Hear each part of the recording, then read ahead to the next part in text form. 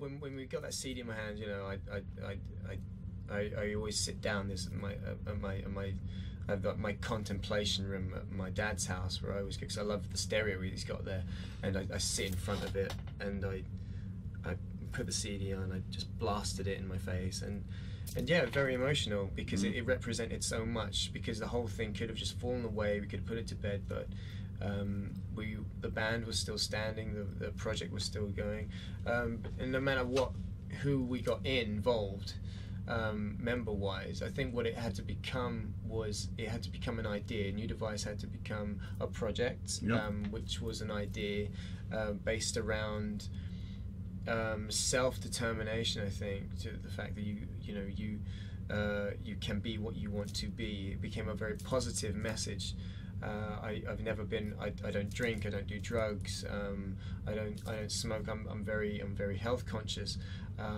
But I'm also into taking care of my mind and how I think, and I believe in people. So it's but in a very strong way, not in a peace Wendy sort of like hippie way, but I really do believe in people, and I believe in.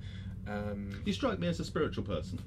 I think so. I mean, I used to be maybe religious. I left the church when I was 18. Because it just couldn't answer an awful lot of questions for me. I was asking questions, and then I was getting different answers from all different teachers who I respected, and I still respect a lot of these men and women, but it was all different. And what I realized is that life for me, I had to work it out for myself, and whatever my relationship with God was, that had to be on a very personal level. So my kind of connection with the universe is very personal, and I'm always about bettering myself, and I slip up time and time again. Life throws an awful lot of stuff at you, but it's about the lessons that you take from that, and I like to think that comes across in my music. Is that it's a very personal journey, but I think everyone's on a very personal journey, so people can take whatever they want from this. I don't mean to be too cryptic with my writing, but I don't like it to be, this is what it is, you can't interpret it as anything else.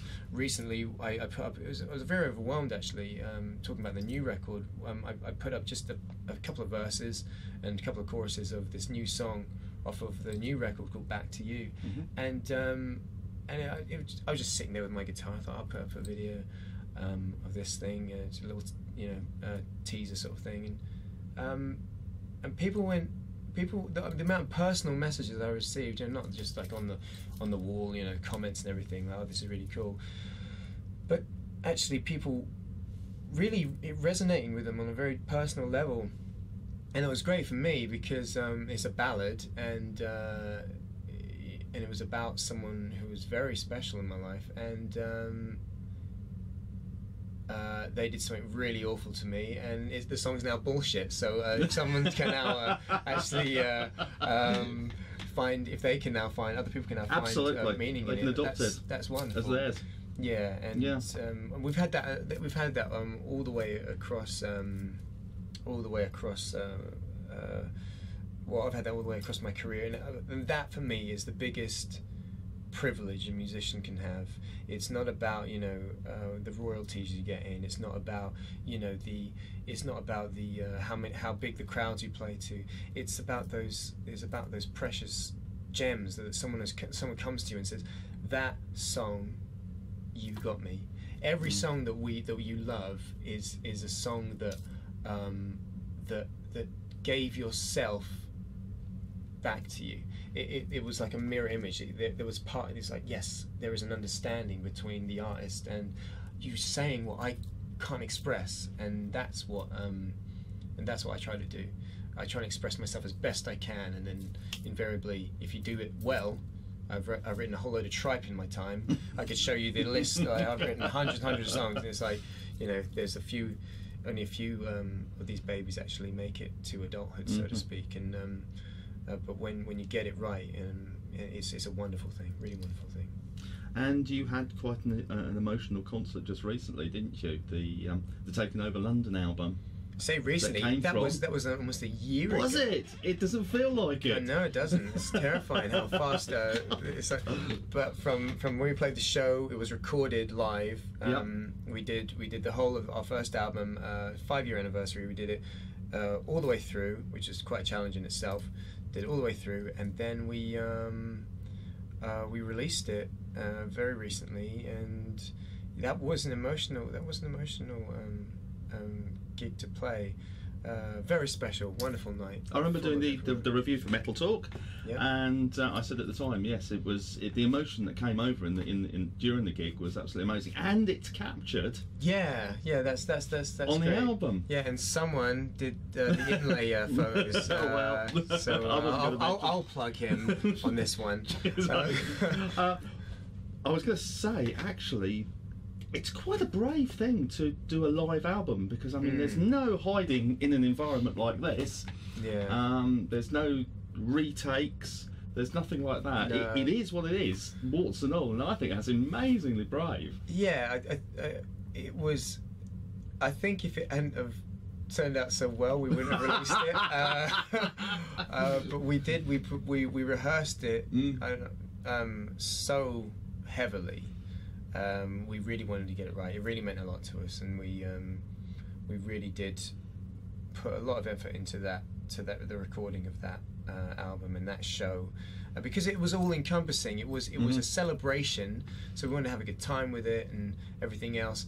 But it was a real, it was a real landmark as to where where we'd come from. And 5 years is Yes. It does fly by. And the album also has the very honest part of it. Well, I've got to say, you'll probably disagree with me here, where you quietly put Nick back in his place. Did I? The bass player. It was very funny. He plays the bass. He started taking over, talking to the crowd, and you very quietly put him back. And it puts a smile on my face every time I hear it. I think Nick in another life, Nick should have been a front man. I think he should have been a front He's a lovely guy. He's wonderful. He's 6'7", and covered in tattoos. And he just loves it. He's fantastic. Great guy. He's really plays the trumpet, plays the guitar. Ridiculously talented. Yeah. I hate him. Yeah. Who doesn't hate a bassist? So, what's the future with New Device? The future, I think, what we really want to do is complete this vision of what we set out at the beginning of this year. The end of 2014, we were very frustrated. We were a very frustrated band. We didn't put the fire underneath ourselves. If any band out there that's feeling frustrated, just this is a side note, whatever, set your own deadlines. Set your own deadlines and set your own visions. Without a doubt, it's been the only thing that really gets anyone doing anything, is that you create your vision, and that's what we had to do. We were so frustrated. Nothing was happening, nothing was moving. We were just kind of turning up to rehearsals, playing the same old songs that we had always played, and we were waiting on other people's decisions for us. And take back, to quote Rage Against the Machine, take the power back for yourselves and actually move forward in the way you want to go. What we wanted to do was something very different, and the ideas will start bouncing. If you're in a band, you're creative guys. Get creative with each other. Think of new things. The industry and the world online is at such a state now where you have to remain at least on the curve or ahead of the curve, and keep thinking, simply because everything changes so fast. It's all getting to that sort of singularity point where everything's going to be just moving at such a speed that no one's going to be able to keep up. So while you can, think, and get creative with it. Think of new ways to do things, and stop thinking how the old men who are running this messed up industry are thinking, because they don't know what's going on. They're messing it up for everyone, and the only people that is really going to save it is people with good ideas, that are doing it for themselves, and they're doing it for the fans that actually love them. And what we wanted to do was do something pretty different.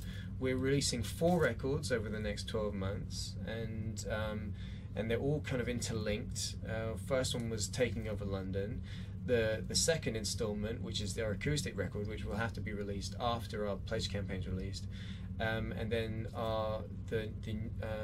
the pledge release, which is called Devils on the Run, and then we're writing another record now, and they're all interlinked with one progressive piece of artwork and progressive ideas going through the lot of them. We really want to showcase what we're about as a band, and keep people interested, keep people entertained, and we really just want to show what we're about and what we can do, and it's a big task.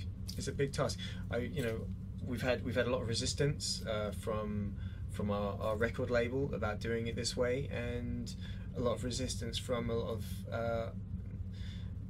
just naysayers, and I think that you're going to get a lot of that. You're going to get a lot of that especially if it's something that hasn't been done before.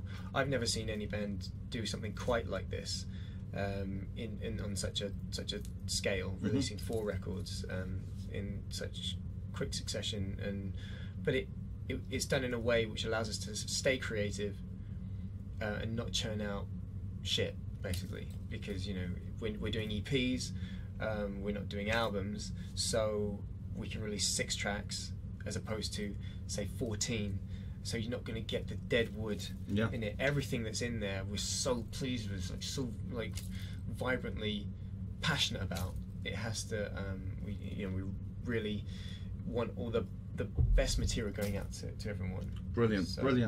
Yeah, very excited about the whole thing. Excellent. And you can guarantee that you're going to read about it on Metal Talk. There you go, I got my plug in. Okay, that's brilliant, Daniel. Thanks a lot, mate. Thank you. And good luck for the future. Take care of yourselves. Bye, guys. Thank you. Thanks for watching.